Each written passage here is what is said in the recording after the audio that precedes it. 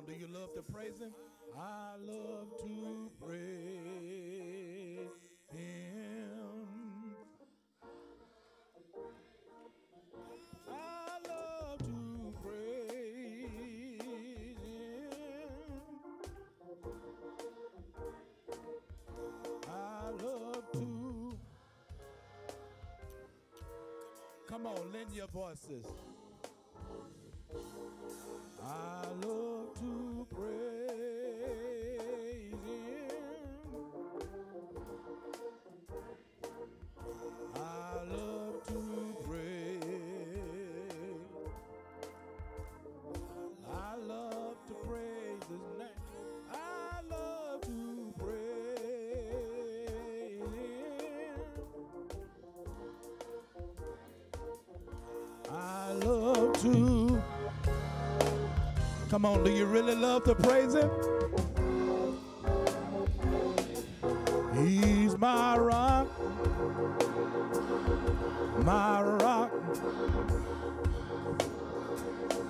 and he's my will in the middle. I'll know he'll never, no. He's just a jewel. Oh, yes, he is. Oh, hallelujah. Hallelujah. Oh, hallelujah. Hallelujah. Oh, hallelujah. Hallelujah. I love to. Come on, one more time. Holy name. He's my rock. My rock. And he's my will in the middle. I'll know he'll never, no. He's just that jewel. Hey, oh, hallelujah, hallelujah. Oh, hallelujah. Hallelujah. Oh, hallelujah. Hallelujah. I love to in the morning, late in the evening, his holy name. Come on, do you love to praise him? Come on and give him some praise. Amen. Our scripture reading tonight would come from Proverbs chapter 27, verse 17. And it reads, as iron sharpens iron, so a friend sharpens a friend. Amen. It's the word of God for God's people. You may be seated in the presence of God. Would you bow your head just for a moment? Father, we thank you again for the privilege of prayer. And we thank you now that we can come and make our requests known unto thee. God, you told us that whatever we're going through, that we could cast our cares upon you, for you care for us. God, there's somebody here today, Master, that's going through. We pray tonight that you would give them a word, that something be said that may help them along the way. Help us, Master, to continue to encourage each other, put our arms around each other, and let us each never know that everything is going to be all right. And we thank you for this host church. And thank you for this pastor. And we thank you for the members of Strangers Rest. And we pray, God, that it is with our presence that we could be a blessing unto them. We pray for the preacher that's going to come and stand behind this sacred desk. Speak to him and speak through him, that we may leave this place better than we came. And would you please forgive us for our sins and our sinful nature. Wipe our slate clean, that we can stand before your presence. And we will forever remember to give you the praise and the glory you so rightfully deserve. In the name of Jesus the Christ we pray. Amen. Come on, let us say amen. Give God a hand clap of praise again to this pastor, Pastor Brown. We have a short program today, and we thank you for your presence. Won't you give yourself a hand for being here tonight? We're glad to have you with us on tonight, and thank you for having us, Pastor Brown. We're going to move a little higher up in the program, and the program now calls for a fellowship encourager by Pastor Melvin Petty, pastor of the Mount Olive Baptist Church, Waco, Texas. Would you give him a big amen as he comes?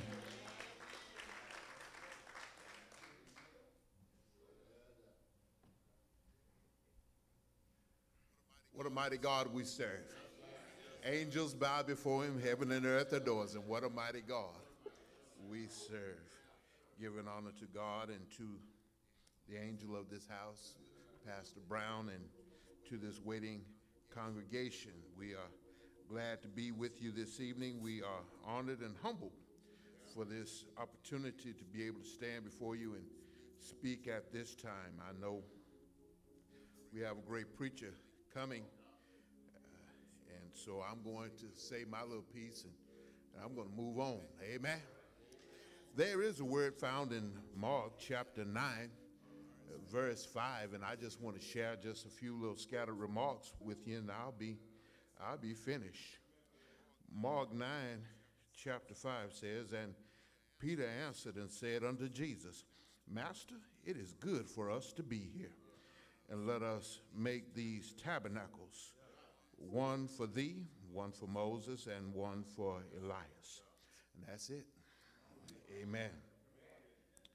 Amen. It's good to be here. That's what I want to talk about. It's good to be here. Amen. It's good to be here. By way of introduction, let me tell you a story. I used to enjoy watching boxing. I'd watch boxing on television, and one time there was a fella, they said he was the baddest man on the planet, Iron Mike Tyson. Iron Mike Tyson. And you know, if you live by the sword, you'll eventually die by the sword. And there was somebody that got him. Buster Douglas knocked him out over in Tokyo. But Mike got on the comeback trail. He wasn't going to just lay down and let anybody just take his title. He got on the comeback trail. And so on the comeback trail, he was fighting a fella by the name of Donovan Razor Ruddock. And Razor Ruddock had a tremendous left hook. He was known for his left hook. And during the fight, Iron Mike was carrying the fight. He was getting at him pretty good. But all of a sudden, Donovan Ruddock hit him with one of those left hooks. Mike Tyson's eyes rolled in the back of his head, and he wobbled a little bit. But the good news for Mike is that the bell rang. And when the bell rang, he got to go back to his corner. And you see, when he was headed back to his corner, he had a good corner to go to, because they didn't wait for Mike to get to them. They went and met Mike, helped him back to the corner, sat him down on his stool. They poured water on him. They had a man massaging his arms and his neck, telling him it's going to be all right. There was a man in his corner in his face telling him, "You the champ, Mike. You can take him. You can take him. You the champ." But the thing is, he only got a minute in the corner. After 1 minute, he had to go back out and face Donovan Ruddock again. And so here, the bell rang, but he had a good minute in his good corner. And in the next round, Iron Mike took out old Donovan Ruddock. I said all that to say this. Everybody needs a good corner to go to. Everybody needs a good corner to go and get some relief. And the cold-blooded thing is that you can't stay in your corner. After you've gone in your corner for just a little while, you got to get back out and fight. In this text, we see Jesus has taken 3 of his disciples. He didn't take everybody. He didn't take Bartholomew. He didn't take Andrew. He didn't take any of those other fellows, but he took Peter, James, and John. He called 3 out. He said, y'all come with me. And he took them up on a high mountain. And when they went up on the high mountain, God began to work up on that mountain. Jesus transfigured himself. In other words, he revealed glory to them. There on that mountain, and as they were there on that mountain, they saw Elijah. You know Elijah, don't you? Elijah was that prophet that walked with the Lord and did great miracles for the Lord, and he never tasted death. He just rode away on a chariot. Swing down, sweet chariot. Let me ride. He rode away from here on a chariot. But then there was also Moses. You know Moses, don't you? Moses was the lawgiver. Moses was the liberator, the one that led the children of Israel out of bondage. Here there's a 3-way conversation going on between Jesus, Elijah, and Moses. Can't you imagine how good that conversation was? And the conversation was so good, they were so amazed at the glory that the Lord was showing them up top of this mountain that Peter just couldn't help himself, and he cried out, "It's good to be here. It's good to be here." And I came to tell someone it's been good to be with y'all this day. Amen. It's been good to be. It's good to be here with you right now in God's house. But the crazy thing is, just like Iron Mike, we can't stay here. We can't stay here. We're just here for a little while. I'm glad they had a good time up on the mountain, but they had to get back down to the valley because the devil was creating havoc down in the valley. So I came by to tell somebody today, enjoy your mountaintop while you can, because eventually you got to deal with the devil down in the valley. Here, Peter, he said a good thing when he said it was good to be here, but he carried it on just a little bit too far. When he said we need to build monuments. No, we don't have time to build monuments because we got to fight devils. Devils in our school, devils in our home, devils trying to get into our churches. We got some devils we got to fight. My brothers and sisters, I came by to tell somebody iron does sharpen iron, and that's why we're here this week. We're here to sharpen one another. We're here to get sharp, but you know what? Iron can't sharpen iron if the utensils are separated. They have to come together, and they have to be brought together, just like Jesus brought Peter, James, and John together. He brought us together here to sharpen one another. I'm out of here when I tell you this. There's a story about an old man and a young man. The young man was a champion woodcutter. He was a champion woodcutter, and he knew everybody knew he was a champion woodcutter. He was young, he was built up, he was strong, and when he spoke, people listened. But there was an old man that showed up on the scene. The old man said, "You know what, young fella, I think I can chop more wood than you." And the old man, he told him that, and the young man said, "Yes, let's see what you can do." So they set it up. They set up the contest to chop some wood. And here they go to chopping wood. Axes are flying, splinters are going everywhere. The contest is on. Now, after a while, the old man started to sweat. He stepped back, wiped his brow, and he sat down. The young man said, "I got him now. I got him now." And he kept chopping away. Seemed like he tried to work harder and harder. Old man got back up. He started chopping again himself, and he was chopping good, doing a good job. But he got tired again, and he wiped his brow again, sat down, and began to rest. Got back up, started chopping again. Start chopping again, and eventually the whistle blew to end the contest. And they said, "Let's count up the pieces of wood to see who cut the most wood." Lo and behold, the old man had cut more wood than the young man. And the young man said, "How in the world did you cut more wood than I did when you were taking breaks, when you were sitting down and wiping your sweat?" He said, "Every time I sat down, I took time to sharpen my axe." I came by to tell somebody today, just sharpen your axe. The reason why I'm here today, I'm here to sharpen my axe. May the Lord bless you. May the Lord keep you is my prayer.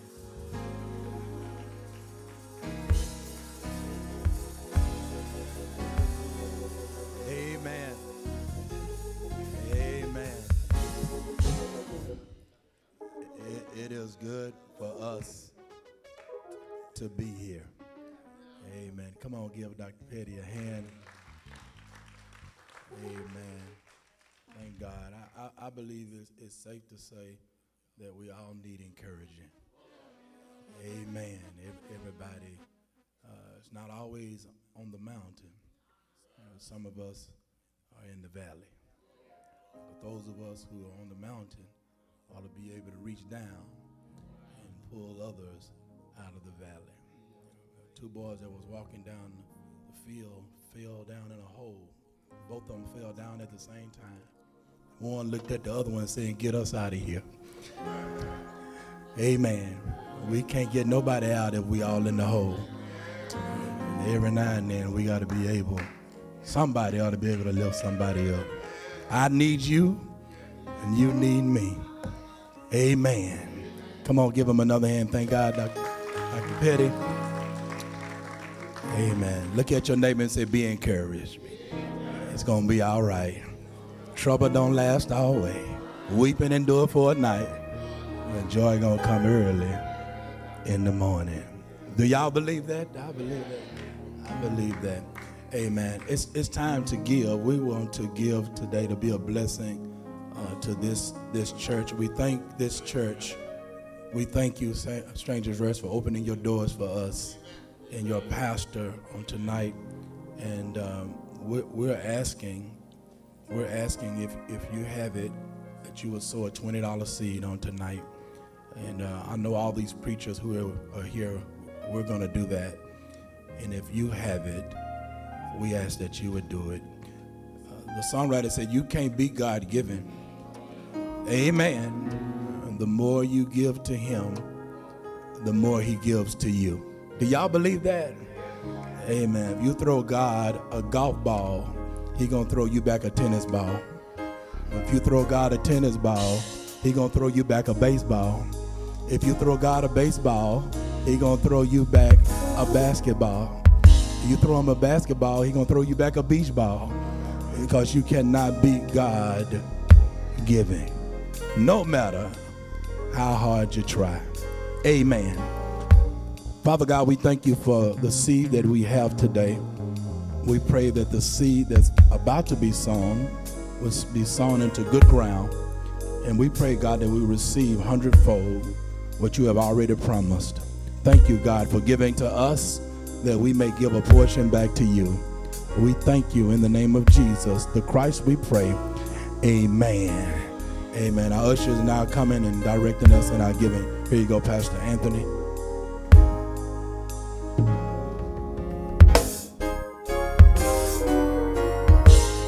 You can be God-given. Come on and help me. No matter how you try, the more you give, the more he'll give to you. Just keep on giving, because it's really true. And you can be God-given. Strangers Rest, you can transition. The choir can transition to the choir loft. You try.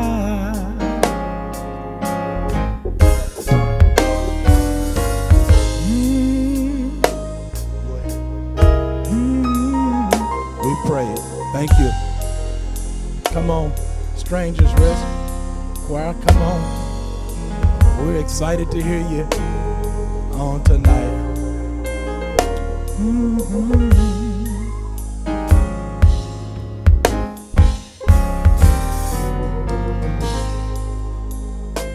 Just a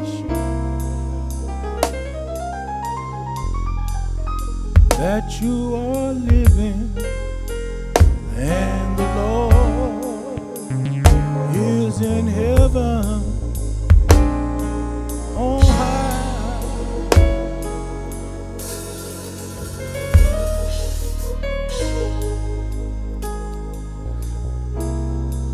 Again, we thank God for all these preachers that are with us on tonight. And the Strangers Rest Choir is going to come and bless us with A or A and B or whatever God has placed on your heart. And Pastor L.J. Gillespie is going to come and introduce our preacher after the choir would have blessed us. Amen.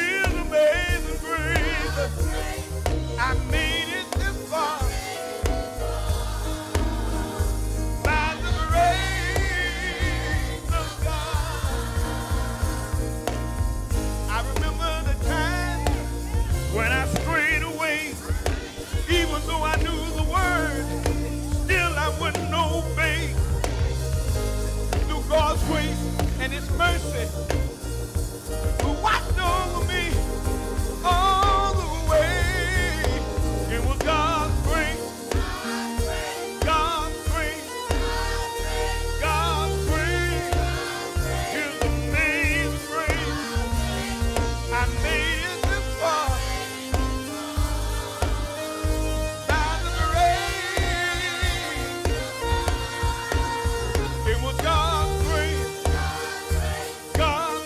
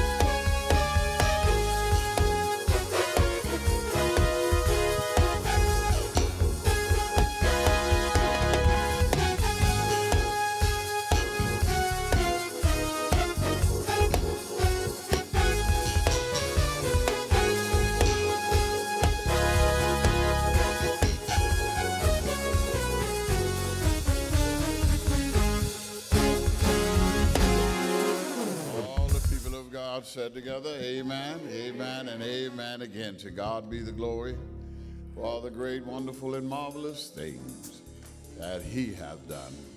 How blessed we are for another day that the Lord has made. Even now we can rejoice and be glad in it.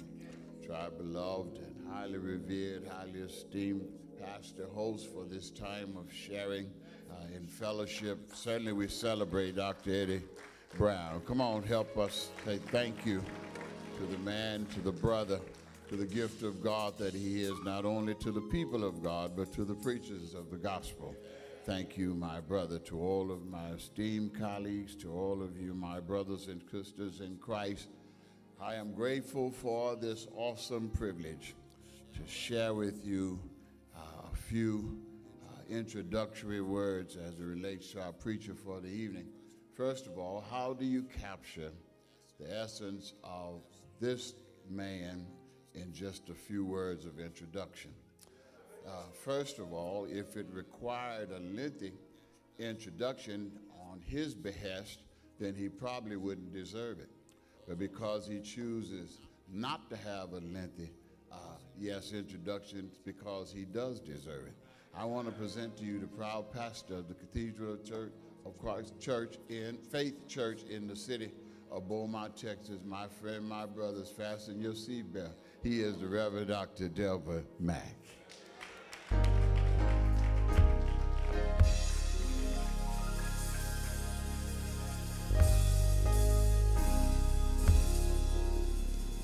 Amen. We certainly offer praise unto our God, thanking him for all of his goodness and his mercy, which each of us has been a recipient of again on this day. His mercies are indeed new every morning. Again, the fine pastor of this church, our friend, our dear brother, one we understand to be a gift to the body of Christ. And we certainly thank God for him. We especially thank God for his hospitality since we have been here, and for the loving spirit that he has toward the brothers, and for his faithfulness to our God. To all of the other pastors and preachers who are gathered here tonight and these 2 days to share and to encourage one another and seek to sharpen ourselves that we might be more effective tools in the hand of God. And for that wonderful privilege, I am grateful. And to this church family, we want to thank you for your graciousness as well, and for your assisting your pastor in hosting us this week. And it is our prayer that as a result of our being here, that the Lord might bless this church fellowship as well. I want to invite your attention to the 18th chapter of the book of Exodus. Of course, the primary purpose for our gathering is for iron to sharpen iron, for pastors and preachers to think more pointedly about how we might be more effectively for the Lord. And in this setting tonight, I want to also keep in mind the membership of local congregations and how we might be impacted as well. So the 18th chapter of the book of Exodus, I want to read verses 17 through 23, and I'll refer to other sections of this chapter. And Moses' father-in-law said unto him, the thing that thou doest is not good. Thou wilt surely wear away, both thou and this people that is with thee. For this thing is too heavy for thee. Thou art not able to perform it thyself alone. Hearken now unto my voice. I will give thee counsel, and God shall be with thee. Be thou for the people to Godward, that thou mayest bring the causes unto God. And thou shalt teach them ordinances and laws, and shalt show them the way wherein they must walk, and the work that they must do. Moreover, thou shalt provide out of all the people able men, such as fear God, men of truth, hating covetousness, and place such over them to be rulers of thousands, and rulers of hundreds, and rulers of fifties, and rulers of 10. And let them judge the people at all seasons. And it shall be that every great matter they shall bring unto thee, but every small matter they shall judge. So shall it be easier for thyself, and they shall bear the burden with thee. If thou shalt do this thing, and God command thee so, then thou shalt be able to endure, and all the people shall also go to their place in peace. I want to use for a subject this evening, celebrating and administrating among God's people. Celebrating and administrating among God's people. Of course, the book of Exodus is the book of being led out, the people of God being led out of bondage in Egypt. It is a story that even somebody who is just a marginal Christian is no doubt familiar with. And yet it is a story that has so much truth that is so pertinent to what we today experience in our church families. For those of you who are not Old Testament people and say, I simply read the New Testament, then I would tell you that this passage is almost mirrored by the 6th chapter of Acts, verses 1 through 6. But here we have the people of God. They have just been led out of Israel, but God has not simply led them out of Israel. He has done it in a miraculous way. God has so impressed all of them that nobody could have gone through this experience and not be impressed with who God is. This is a story for anybody who is not familiar with it. Moses was leading the children of Israel out of Egypt. There were at least probably 600 men, and some have estimated possibly as many as 1 million to 2 million people who were marching with him.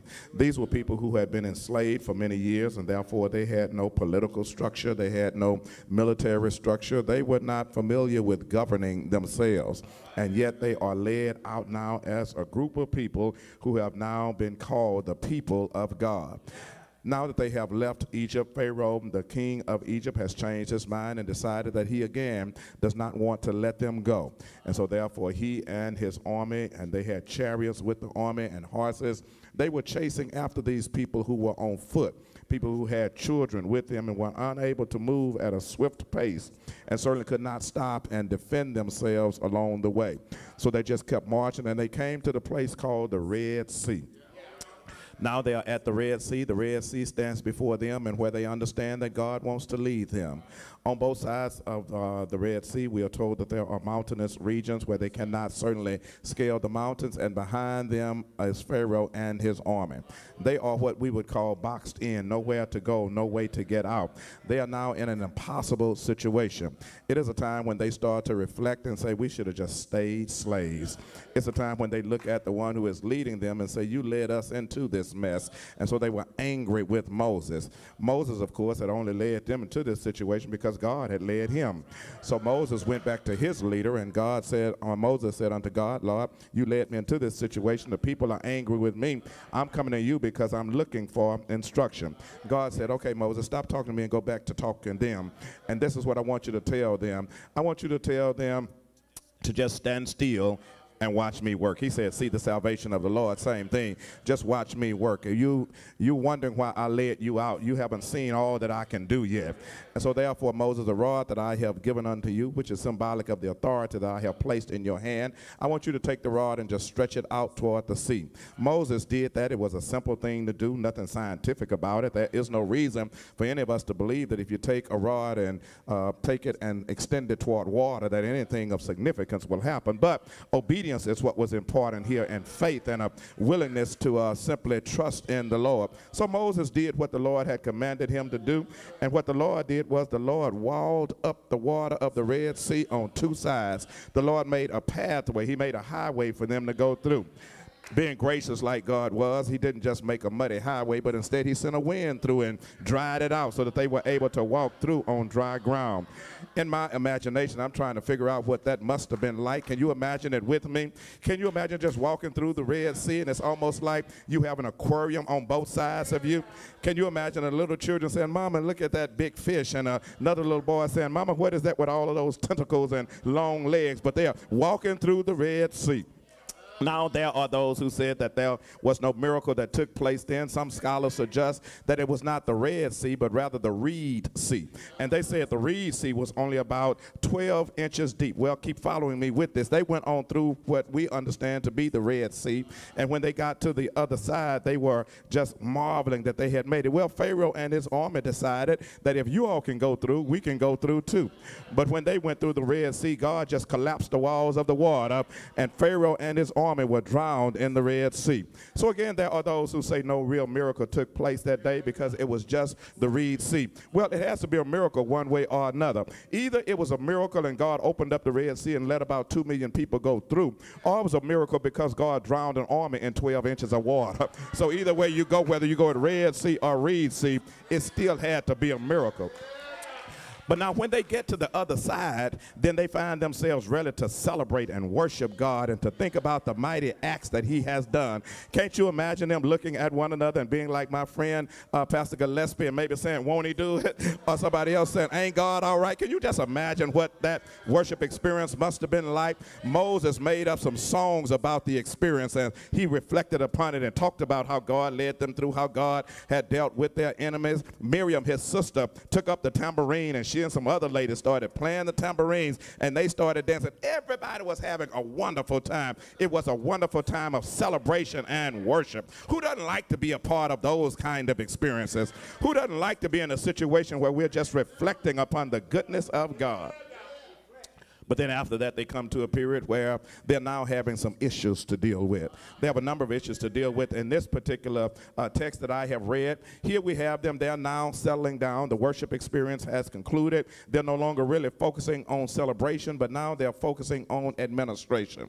It is important for the people of God to always remember it cannot just be celebration. There has to also be some administration. But that administration will affect your celebration. If you have enough administration problems, it will affect your celebration. Oh yeah, the service will stop. It will pause. The joy and the enthusiasm will wane if there is not some administration. So here is Moses. Moses is seeking to be a good administrator. He's seeking to take care of the affairs of the people of God. He is seeking to be true and accountable unto God and the people for the position that he has been placed in. And so now he is at this point, and he is standing before the people. And as he stands before the people, he's simply trying to be a good and effective leader. As he is standing there, his father-in-law, who is not a Jewish person, but rather a Midian priest, he now has brought Moses' wife and children back because they had been sent away while Moses was carrying out his obligation for deliverance. And so now Jethro has brought his family back under him. While Jethro is there, Jethro almost acts like a church consultant. He is now in the process of really just evaluating what is going on between Moses and the people of God. So he watches the scene that is there before him, and this is what we find that he saw. He saw Moses standing before all of the people, and that was a long line as the people were standing there because they wanted to talk to Moses. As the people were standing there and talking to Moses, they were, of course, not in a climatized area. There was no air conditioning. If it was hot, there was no heating if it were cool. Whatever the situation was, all of them were out in the elements, and they were standing in a long line. And I don't know if you've ever been in a long line and the area in which you were standing was not climatized. You can imagine how the people were talking and acting when they were in a long line. I'm almost sure somebody had to say, this doesn't make no sense for him to have us out here standing in this long line. But Moses was trying to do the best that he possibly could, and so he stood there. One person would come, and one person would have their issue dealt with. No doubt somebody there probably took longer than people thought. Now, she's been up there long enough. It's time for her. He can't handle everything in one day. But no doubt the people are standing there in a long line, and so the people, no doubt, are frustrated. Moses, of course, the Bible says he stood there from early in the morning till late in the evening. Can you imagine how tiring and exhausting that much have been? I would imagine he started off fresh in the morning. He had good, crisp answers to the issues and questions that people had. But by late in the evening, again, he just did not have the emotional strength and the physical strength to perhaps deal with issues like he would. But because of his commitment, he kept on showing up morning after morning to talk to the people. And the people kept showing up because they had issues and concerns that needed to be addressed. And so now these individuals who have just recently finished celebrating are now in a situation where their joy has been gone. And so as Jethro, Moses' father-in-law, is looking at this, what he sees when he looks at Moses and the people is he sees caregiving, but he also sees a caregiver. he sees the people, but he also sees a leader. He sees the sheep, but he also sees a shepherd. And as he is looking at this, he begins to analyze what he has seen. And now he goes to Moses and makes some suggestions unto Moses. He goes to Moses and says to Moses, I've been watching you. I've been observing. I'm an outside party. I'm standing apart. I'm not in what you all are in. I'm not in line. Neither am I at the head of the line trying to solve people's problems. So I have more of an objective view. I can look at it in a way that neither you nor the people may be able to look at it. And let me tell you what I see. What I see, Moses, is I see you being engaged in a situation that is not sustainable. I see you being in a situation, Moses, that neither you or the people are going to ultimately be blessed out of this arrangement. And so I just want to make some suggestions to you. Now, do not lose appreciation for the fact that, again, Jethro is Moses' father-in-law. So no doubt he's thinking in his mind, if you're standing out here with these people every day from morning until evening, when are you going to see my daughter?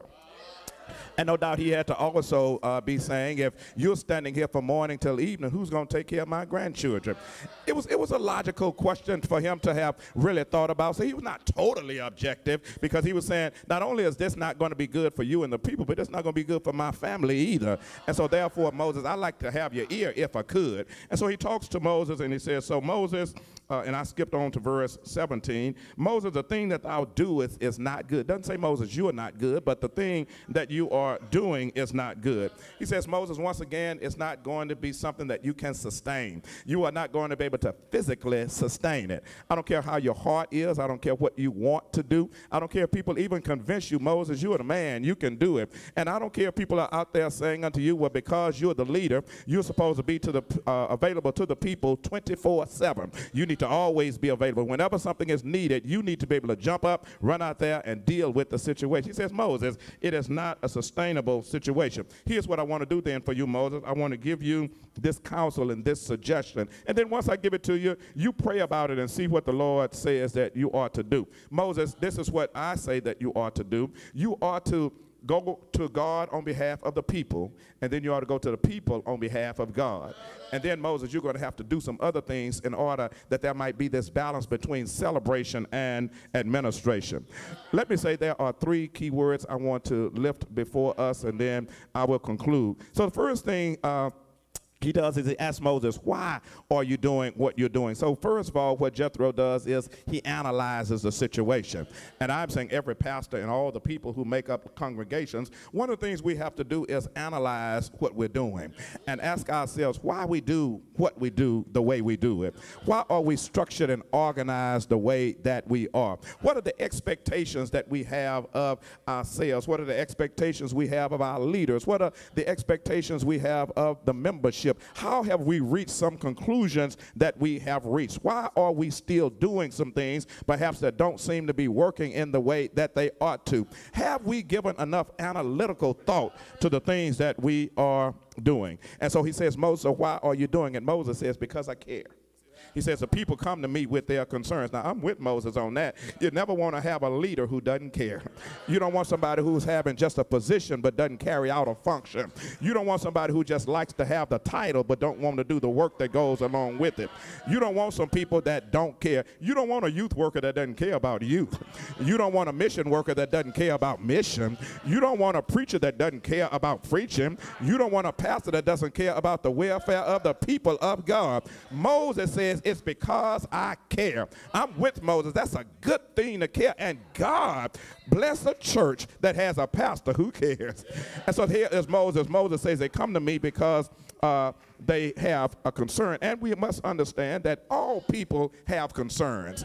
People have cares. There are legitimate needs that are a part of every congregation. We cannot deny those needs. We cannot make people feel bad about having needs, because when we come together, all of us must understand that we're in this group that has been brought together because God has said, whosoever will, let him come. And when we come, all of us bring the issues that we have. There are individuals who will argue back with me, maybe want to banter back and fall with me intellectually on that and say, well, I don't have any issues. I say, if you run across somebody who says, I don't have any issues in your mind, you can just say, I found one of your issues. One of your issues is you don't know you have issues. And one of the most one of the most difficult people to deal with is a person who don't believe they have any issues. They believe everybody else in the whole group has issues, but they don't have issues. It's normal for us as individuals to have issues. And so Moses says people have concerns, and people want to be heard. They want their concerns to be heard, and therefore they're willing to stand in a long line so that I can hear what their concerns are, with the hope that I'm going to be able to deal with their issues. So then, Moses, you're standing up here all by yourself. Why are you doing that? Well, one of the things, and we don't find that out till later, Moses may have had in the back of his mind that I don't know that I can really trust anybody else. I don't know that if I try to let somebody else help me, that they might not really create more problems than they help me. And then later on, of course, Moses goes up to the mountain to get the 10 Commandments from the Lord. And while he is there, the Lord said, hey, Moses, you need to go back down there. Your people are gone crazy. Those people are gone wild. They're doing all kinds of things. And so then Moses, I think, kind of had some issues with that. My people, these really your people that you call me to lead. But since you God, I'll go back down there. And when he went back down there, he found that the person that he had left in charge had deviated, had strayed, had gone completely away from what God had commanded them to do. And the thing that was really striking was that this person was his biological brother. And so he asked Aaron for accountability. How did you let this happen? How did you come up with a golden calf? You know we don't worship golden calves. We worship the true and a living God. And so then Aaron really found himself saying, well, the people came to me. They gave me the earrings. I threw them in the fire, and out popped the calf. So then that was no accountability. I would imagine the next time the Lord would say, Moses, I need you to come back up to the mountain. I would imagine Moses say, I don't know if I can leave, because if I leave, every time I come back, I might have a mess like that. So Moses was trying to do the very best that he could, and he was trying to deal with the situation. He said, so Moses, first of all, you need to analyze what you're doing, but secondly, let's prioritize what you're doing. He says, Moses, listen, you need to understand you can't do everything. You need to understand you are a limited commodity. There's only one of you. I'm amused sometimes. I've gone to ordinations and installations, and I have sometimes heard a person stand up and say to the newly installed pastor, and they have said unto him, you are to be here for the people. You are to be available unto them 24 hours a day, 7 days a week. Now, I'm sitting there in my mind saying, that's Jesus. There's no human being who can be available 24 hours a day, 7 days a week. Jesus alone, he's the one that's able to do that. The Bible says concerning God, he neither slumbers nor sleep, but all leaders slumber and sleep. All leaders have to close their eyes, have to be refreshed. And so he says, he says, so you need to be aware of the fact you can't do everything, so you need to identify what's most crucial for you to do. What is this thing that the people need from you more than they need anything else? It doesn't mean that you don't have a lot of things to do, but you have to prioritize. What's the main thing that you need to do? Again, in the 6th chapter of Acts, the apostles were faced with the same situation. There was arguing going on among them because people said our needs are not being met. And so therefore the disciples were trying to meet the people's needs and then stop and teach Bible lessons and then get ready to preach and then get ready to have some time to pray. And so finally they analyzed the situation and they said, you know what, we can't be everywhere at the same time. They said, you know what, we can't do all that is expected of us. So they went back to the people and said, listen, we've had a chance to think about it and to pray about it, and what we have concluded is that we need to change our priorities. We need to keep the main thing the main thing. We need to make sure we do what nobody but us has been authorized by God to do in the way that we as apostles are doing it. And so we have concluded that we need to spend time talking with God, and we need to spend time listening while God talks to us. We need to talk to God so we can talk to you on behalf of God. When Jethro was looking at this situation, no doubt he was thinking, now Moses, you're up here talking to these people for God. You're up here because the people are coming to you and saying, what does God say about this matter? And so therefore, Moses, you're spending all this time with the people. My question to you is, so if you're spending all this time with the people, when do you get to spend some time with God? So since you're out here now giving answers, when do you have time to get answers? Because you have to let God answer you so you can answer the people of God when they come to you on behalf. So he says, so Moses, what you need to do is you need to go to God on behalf of the people. You need to go to God and pray for the people. You need to spend time with God talking about the people of God and asking God to bless them and to provide things that they are needed. And then you need to listen to God as he speaks to you. And once God speaks to you, then you need to take the oracles of God. You need to take his laws and decrees and commandments, and you need to go back to the people and tell them that. Because Moses, you need to understand, and again, the disciples reached the same conclusion, the only way we can be what God wants us to be is to know what God has to say. You can't do the word if you don't know the word.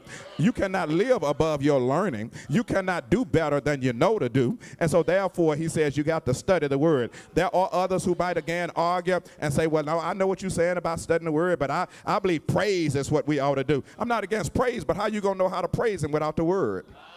Some other people say, I believe stewardship is what's important, but how you going to know how to be a good steward without the word? That's part of the problem that we have a lot of times. People just coming up with things, and you will hear people in the church just testify the way I see it, and the last thing the church ought to want to know is the way you see it. Because what we want to know is not the way you see it. We want to know what God has said. Why would we settle for your advice when we got a word from the Lord?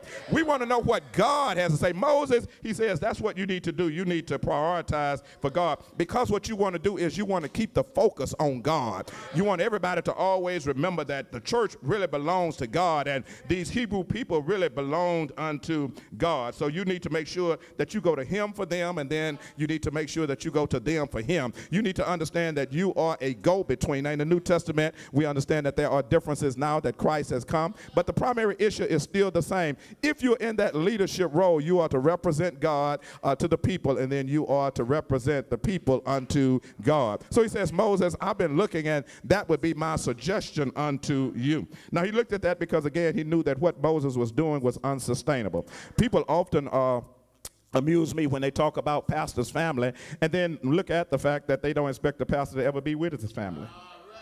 You cannot build a strong relationship with anybody you can't spend time with. I thought about it in my own life. I thought about it in my own ministry, and I've been in ministry for many, many years now, and I've looked at the fact that I said, you know, a lot of times as pastors, we don't spend enough time with our families, and so Moses' position could have been, well, I'm going to be here from morning until evening, so what are you going to do about Mrs. Moses? Then the thing would have been many times we say, well, while I'm up here from morning until evening, I'll get Mrs. Moses a chair, and she can just wait up here at the church house with me while I do what I need to do. Well, Mrs. Moses might do that for a little while, but at some point, Mrs. Moses is going to say, I want to do what the other women's husbands are doing with them too. Mrs. Moses will finally conclude and say, listen, I don't just want a man of God, I want a husband too. Everybody is praising you for the way you preach, but I didn't just marry a preacher, I married a man, I married a husband. I want the same kind of things that every other woman wants. And so therefore, you told me you had to go counsel them. Well, while you were gone counseling them every night, every week, then nobody was here to counsel me. And so therefore I need more than what you are sharing with me. I don't want to be too long, but I do want to try to cover this since I came. And then with our children at the same time. When my daughter was young, I have a son and a daughter. When my daughter was young, she would call me sometimes right after school, and she would say, Daddy, and I would tell them, anytime my family calls, always put them through. I don't care who I'm speaking with. And so I called my daughter. My daughter would call me and I say, hey, baby, everything all right? She says, yes, Daddy, everything is fine. And I said, well, baby, I'm in a meeting right now. I said, so let me get back with you later. She just said, okay, but you have to know my daughter. And then so the next day I called her back and I said, hey, baby, you wanted to talk to me the other day, and I was busy. And she said, oh, no, that's all right, Daddy. I made an appointment. Because what she was saying unto me is, every time I call you during the day while you're at the church, you're in an appointment. And what I've come to understand is people who have an appointment are over me. And so therefore what I'm going to do is make an appointment with you. And that changed that for sure, because I said you ought not have to make an appointment. But the point, again, was being made. Moses, you have to have some balance in your life. And so then you need to do that. And then the final thing is you need to systematize. Moses, you need to have a way of doing things, because the fact that you care is a good thing. Your motive is good, your method is bad. And so it is not your motive that needs to change, it's your methodology. It's not what you want to do that's bad, it's the way you're trying to do it that's ineffective. And so therefore, Moses, you're going to have to make some changes. And so this is what I would suggest that you do, Moses. I know that you have at least 600,000 people that you are trying to minister to, and perhaps you might have as many as 1 million or 2 million. This is what I would suggest that you do. You need to restructure, you need to reorganize. You need to get some groups, and you need to break them into large groups of thousands and then hundreds, and 50s and then all the way down to 10. He says you need to try to get to the ultimate point of where there's a 1 to 10 ratio of people having their needs met. You need to break it down so small until there are other people who are dealing with different issues. And he says, I'm going to divide the issues up into the small issues, and I'm going to divide the issues up into the major issues. Moses, if you all are having a function, you don't have to be over the forks and the spoons.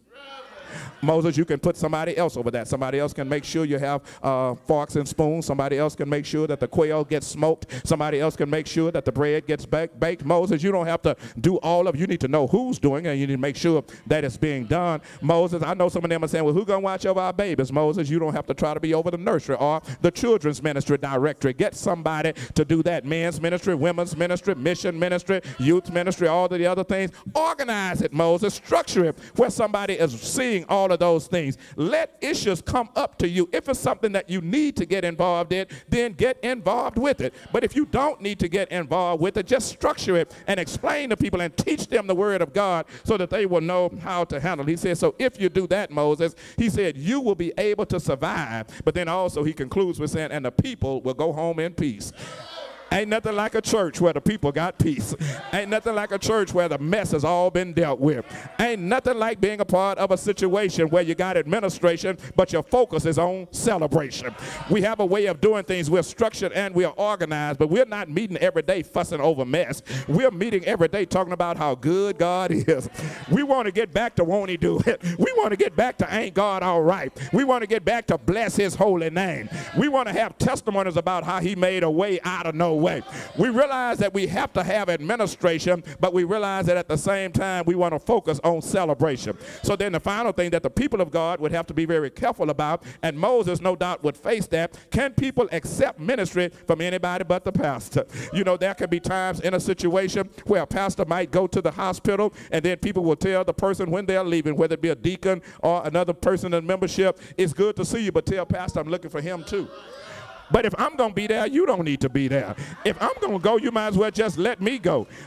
I can't be there and everywhere. I heard Dr. E.K. Bailey say many years ago, I might not be there when you go into the operating room, but if you give me time to study, I'll have you ready when you go in.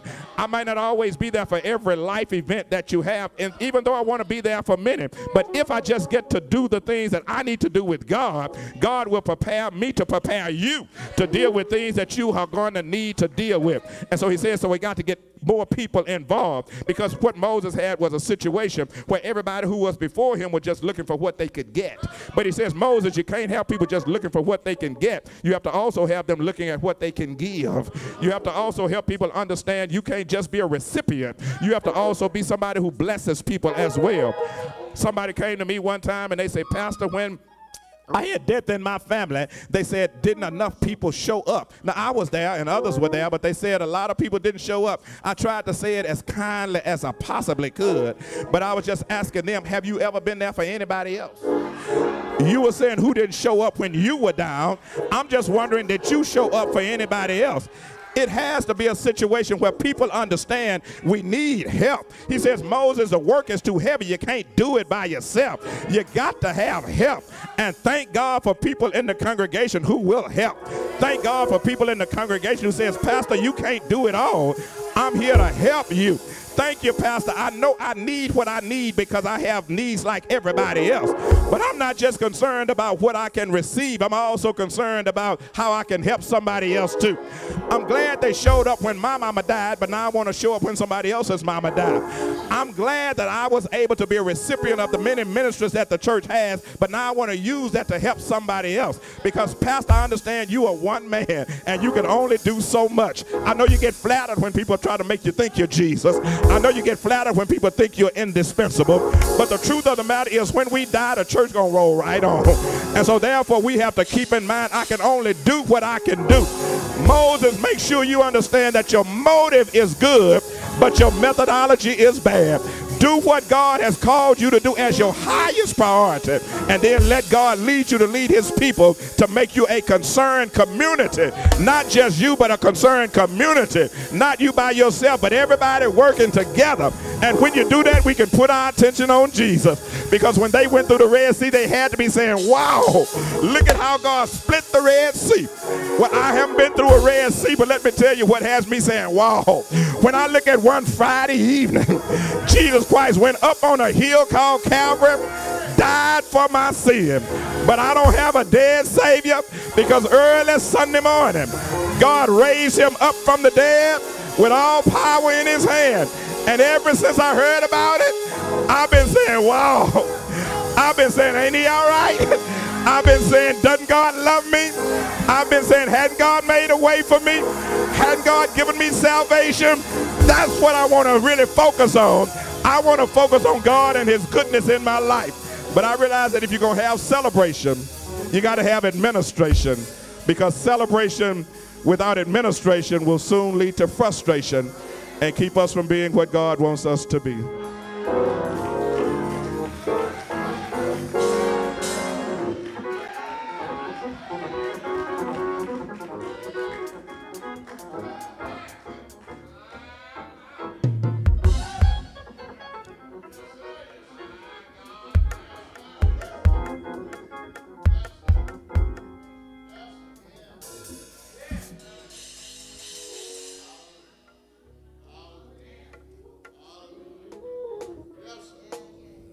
My. Just in case there is someone here who has not had that opportunity to say wow over the event that happened and we celebrate this week and this coming Sunday. Just in case there's someone who has not yet accepted or confessed publicly Jesus Christ as their personal Savior. Here is an opportunity. Now is the day of salvation. The day you hear my voice, saith the Lord, harden not your heart, as your fathers did in the provocation.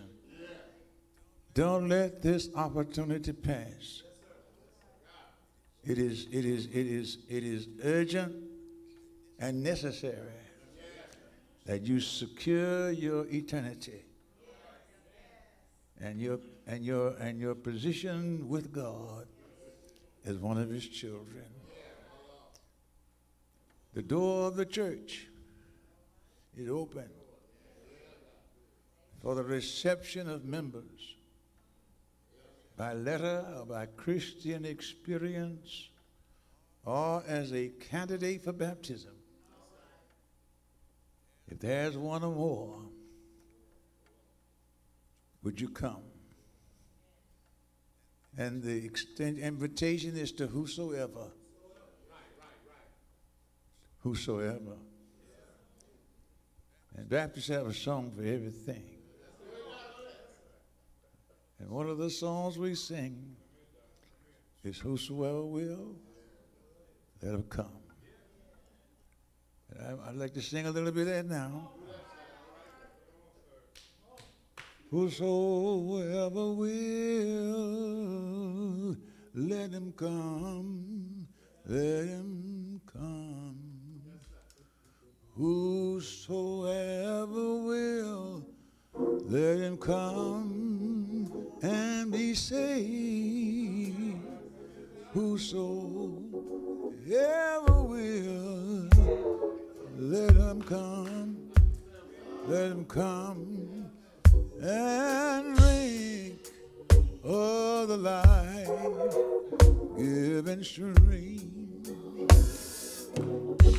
Oh, if a gambler wants to come, oh, let him come, let him come.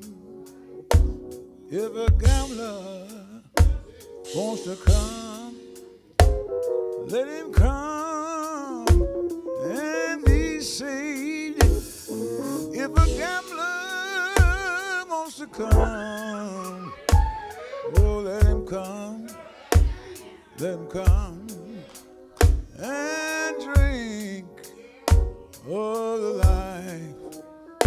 life-giving stream. Oh,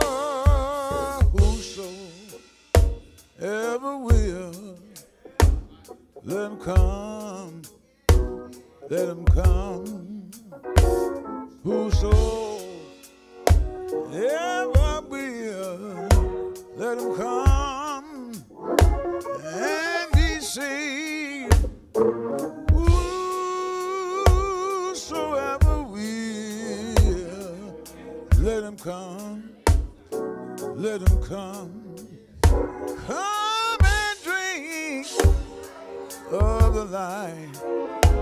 It's a life-giving stream. Oh,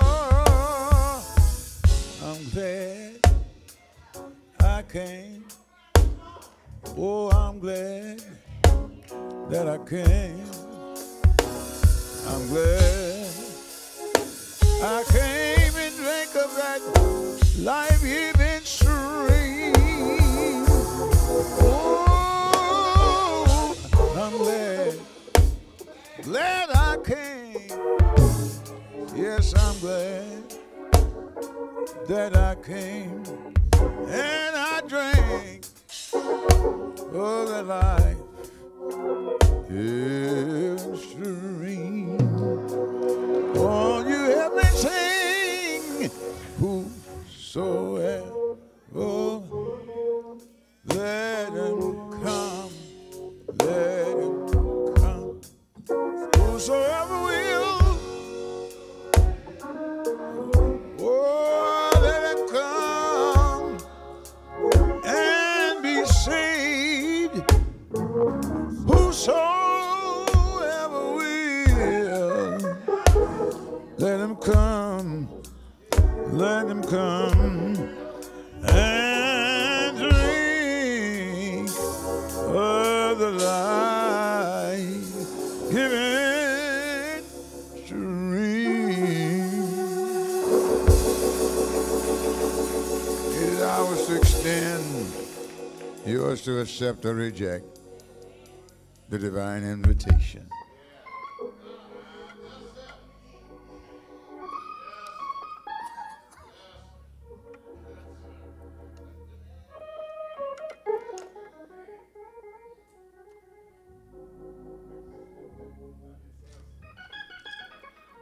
Come on, let's give the Lord a hand clap of praise.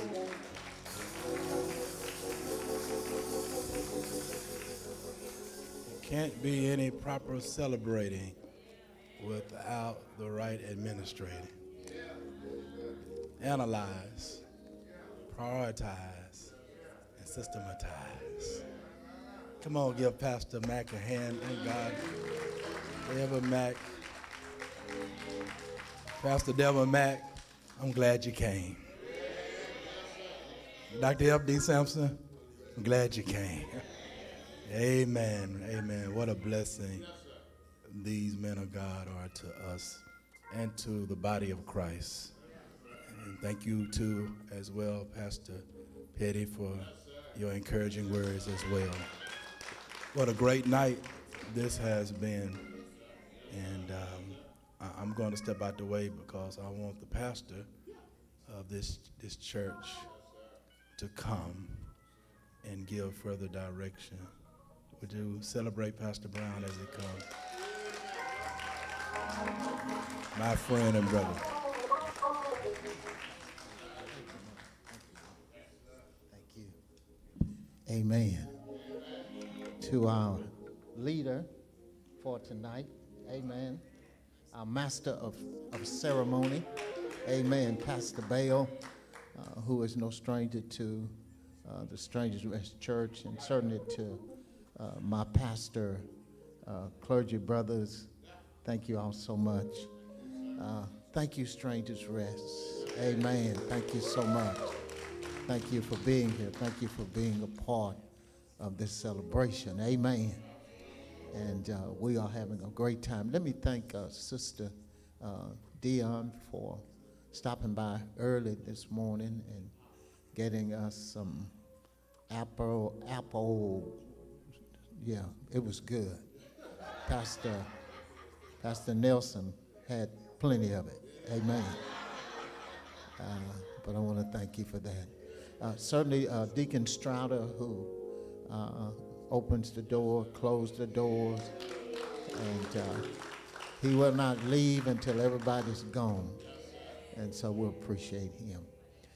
Let me personally thank these pastors for allowing us to host and share. Amen. Thank you for this great experience. Amen. And we always have a great experience when we come together, and so we're grateful for that. We will meet tomorrow morning at 10 o'clock. Amen. And we will further our sharpening on tomorrow morning. Amen. As we obtain some pastoral balance. Amen. Pastoral balance. Amen. Thank you, Pastor Mack, for helping me tonight, that we need balance. Amen. Because we're more than just pastors. Amen. We're a husband. Amen. You're a father. If you get to my age, you're a pawpaw. So, amen. You got to do a whole lot of stuff. Amen. But this gets us balanced. And that's what I received tonight, is pastoral balance is what we need. Amen. Amen. That's all I have. I think that's it. Amen. We are ready for our benediction. Amen. Amen. Come on. Amen. Tomorrow at noonish, 11:30 noonish, we want you to come, if you can be here tomorrow, and come hear Dr. F.D. Sampson. If you're retired, come on out. If you get a lunch hour between 11:30, 12:30, come on out. You don't want to miss Dr. F.D. Sampson.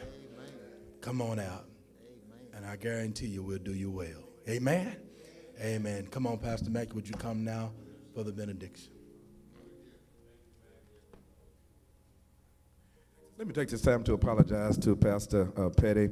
I'm a little weary, a little tired physically, I think, as most of us are after preaching and traveling. I didn't mention, but I was so blessed by your word tonight. But I got up, my mind kind of went immediately to trying to do what I was asked to do. But I was thoroughly blessed by your word tonight. Why don't we all stand and we'll have our concluding prayer. Lord God, our Father, we want to say thank you for your graciousness to us even on this entire day. And then we thank you for your graciousness for us this evening and allowing the people of God to gather in the place that has been set apart to worship and to work for you. We thank you for the Strangers Rest Church Fellowship. Thank you, Lord, for the hospitality that they've extended unto us. Thank you for those who have done the things that were needed and necessary this evening, those things that have relieved the pastor of having to try to do it all, but rather for them to do it as a community of believers. Again, we do thank you for Pastor Brown. We thank you for his leadership. We thank you for his love. And again, we thank you for the tremendous gift. Thank you for Pastor Petty and his sharing with us on tonight, encouraging fellow brethren and others who are part of the body of Christ. We pray, Lord, that we will think deeply and long about what he has shared with us as the word that has come from you. And then, Lord, we pray for tomorrow's meeting. We pray, first of all, for extended grace. We pray that you'll awaken us in the morning, that we'll find all things well, that we'll be able to make our way back to this place. And therefore, Lord, we pray for those who will be sharing on tomorrow. We pray for the time of preaching as well.